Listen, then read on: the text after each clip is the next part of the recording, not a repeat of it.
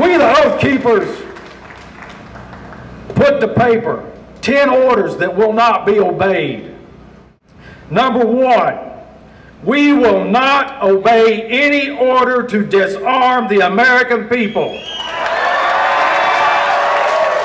Number 2, we will not obey any order to conduct warrantless searches of the American people, their homes, their vehicles, their papers or effects, such as warrantless house-to-house searches for weapons or persons.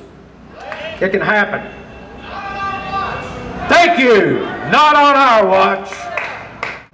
Number 5, we will not obey orders to invade or subjugate any state that asserts its sovereignty and declares the national government to be in violation of the compact in which that state entered the Union.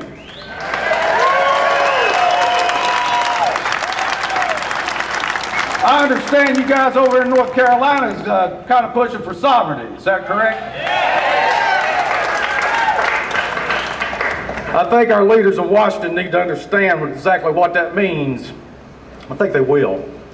Number 8, we will not obey orders to assist or support the use of any foreign troops on U.S. soil against American people.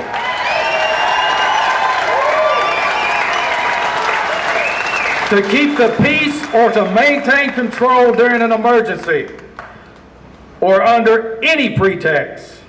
We will consider the use of foreign troops against our people to be an invasion and an act of war.